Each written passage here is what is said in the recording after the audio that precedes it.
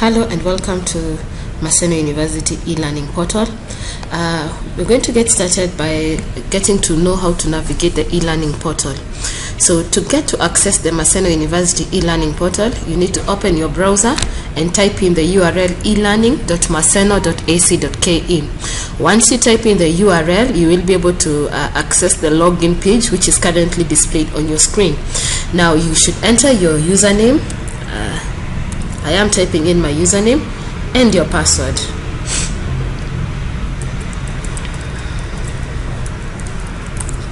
Now once you have typed in your username and password and clicked on the login button, the site will be able to log you in.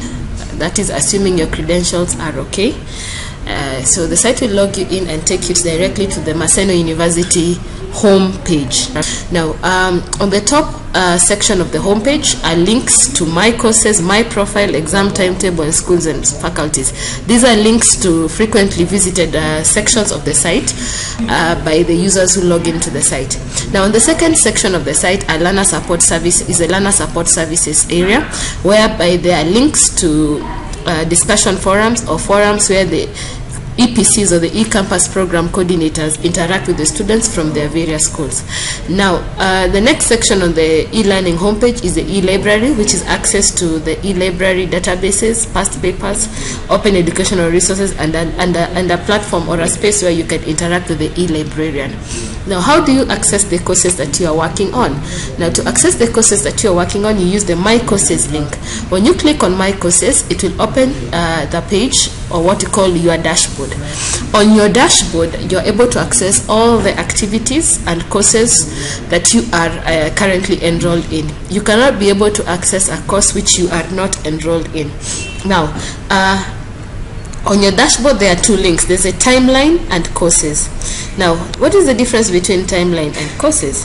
Now, the timeline is a list of all activities within the courses that you are working on, including the timelines of those particular activities. For example, if there's a due, if there's an assignment that is due, there's a chart that is due, there is a discussion forum that you need to have posted in, there's an assignment that needs to have been submitted.